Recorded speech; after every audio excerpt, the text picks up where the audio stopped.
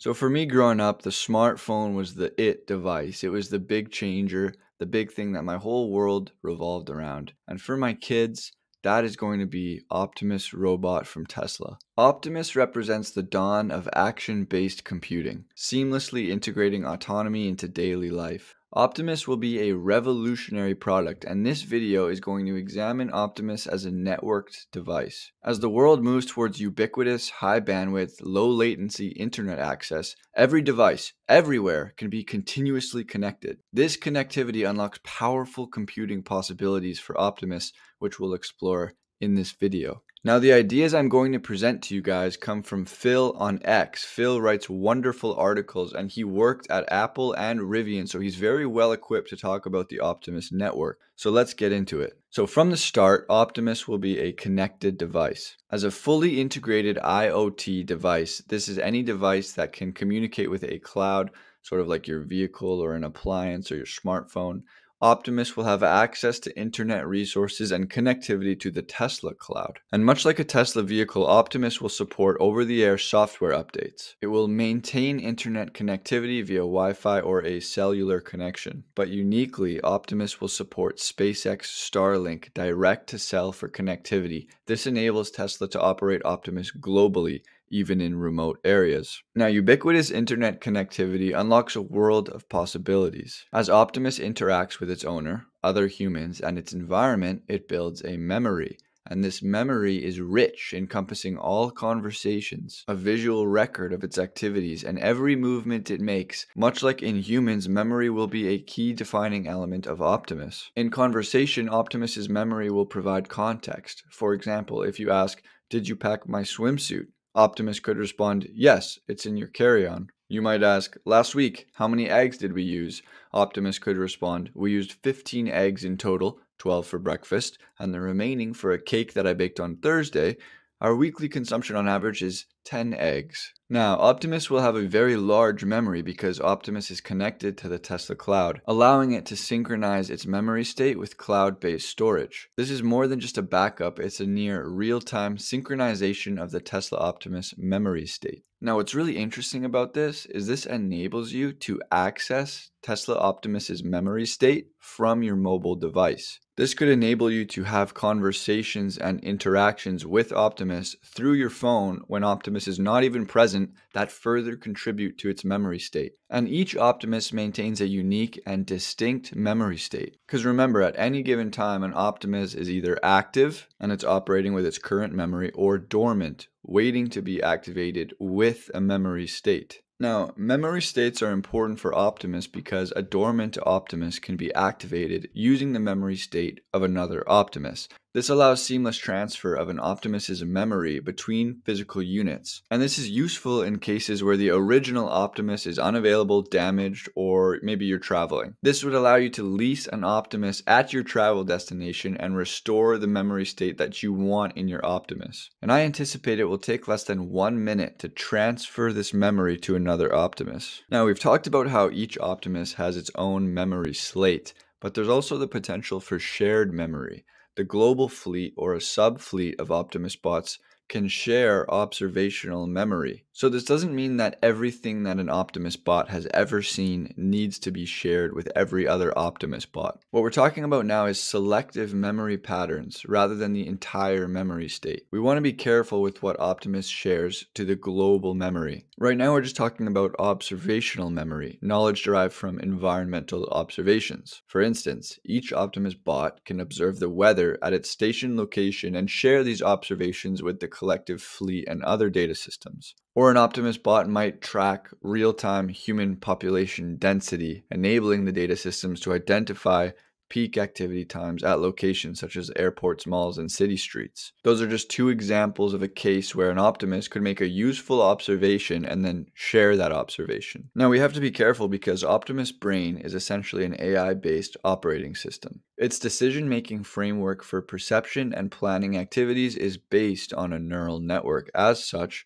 the majority of its computational resources are dedicated to inference. And inference involves processing input data through the AI model to generate actions. So the gist of what I just said is that the majority of Optimus's compute resources is actually just figuring out what it is looking at and what it is being told to do. The neural network model is trained outside of Optimus. It's trained before Optimus is put to work. It's trained in the warehouses at XAI and at Tesla headquarters. So this processing is asymmetric because the model is created using a lot of compute in the cloud, after which it is then loaded onto Optimus where inference occurs. So Optimus has a computer on board that downloads the neural network model that was trained on a large data set, and Optimus has a computer on board that has the neural network downloaded, which gives it the tools to take in the world, the input data, and then perform inference and create generative actions.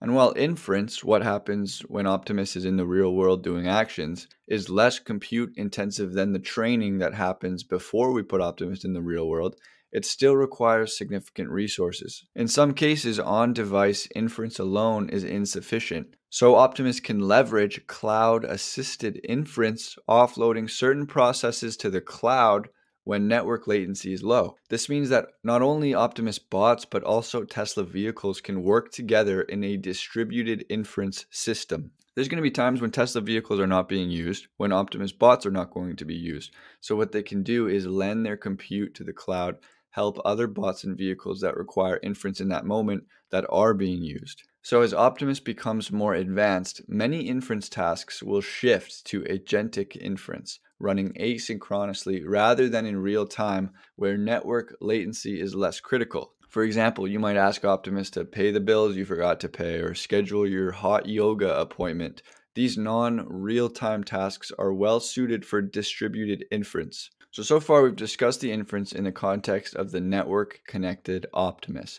But now we got to talk about learning, and I've already gone over how the standard AI model training, or the learning process, happens centrally in the data center. This training process builds a model, which is then downloaded to the device, and once on the device, inference can take place, exercising the model for its intended outcomes. However, Optimus can learn locally, and this learning process effectively builds a skill or a sub-skill. For example, an owner could teach Optimus to crack eggs with one hand, even if it originally required two. Or Optimus could learn how to selectively weed a garden, leaving beneficial plants untouched. These adaptations, essentially refinements of the onboard model, can be transferred to the Tesla cloud for inclusion in the global model. But the key word is can be, because sometimes you'll train Optimus on a skill and you might not want to transfer it to the Tesla cloud where everyone will now learn that skill because it might have taken you a lot of work. For example, when a business purchases or leases Optimus, it will train the bot to perform tasks aligned with its operational needs. Starbucks might deploy Optimus as a barista, training it to prepare various coffee drinks. Now, once trained, a bot's learned skills can be instantly shared with other bots in its workforce, a subset of the global fleet. However, many of these locally acquired skills that you train the Optimus on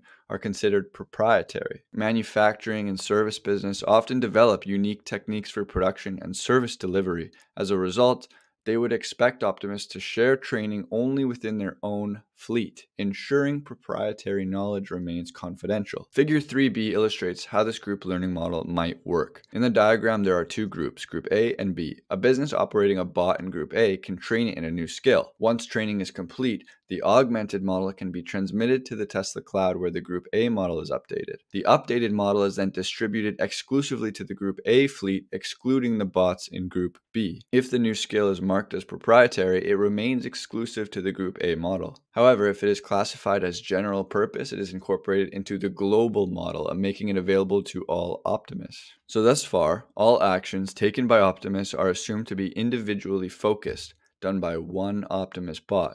But there's power in the network. Connected bots can organize a collective inference and coordinated group actions. Group actions enable Optimus bots to collaborate, leveraging their networked intelligence to tackle tasks beyond the capability of a single unit. For example, in a manufacturing environment, multiple Optimus bots can work together on an assembly line, with some handling component placement while others conduct real-time quality inspections. By sharing data and adjusting dynamically, they ensure precision and efficiency while reducing errors and production delays. In a building security scenario, a network of Optimus bots could patrol different areas without redundancy, coordinating their routes to ensure full coverage while sharing real-time alerts about potential security threats. If one bot sees a guy in a balaclava with a grappling hook, it can immediately notify the other bots. This ability to act as a unified system highlights the strength of collective intelligence.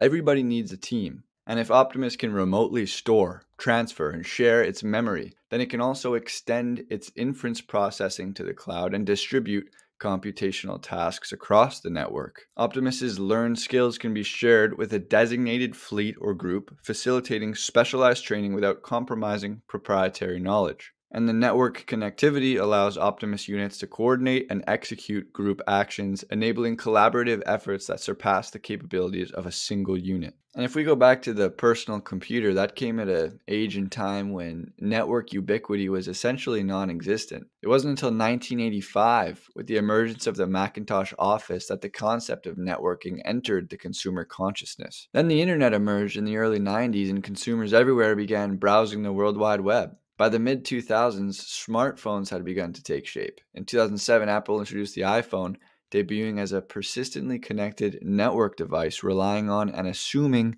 network connectivity. From 2007 to the present, network connectivity has continued to improve, and consumers now assume it as a fundamental part of technology.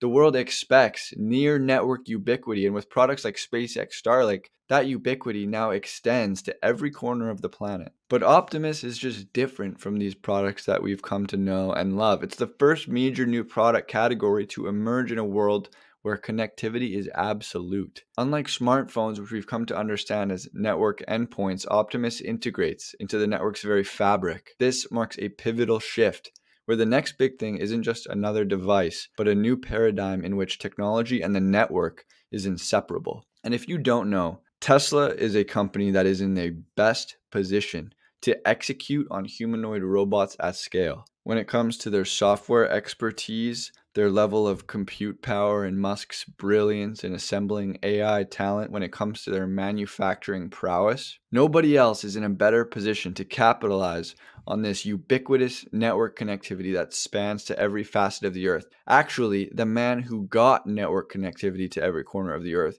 is the man who is best positioned to benefit from it. Tesla gave us a picture of their production line in their factory of making Optimus bots. Tesla aims to produce around 10 to 12,000 Optimus bots in 2025. And from there, baby, it's just going to start scaling. So I can't wait to continue to cover it on this channel. Make sure you guys subscribe. And if you guys enjoyed this video, if you enjoyed the ideas that Phil laid out, you must be following this man on X. He's putting out a lot of great articles. I'm excited to continue to visualize them, read them, and react to them. So I'll see you guys tomorrow.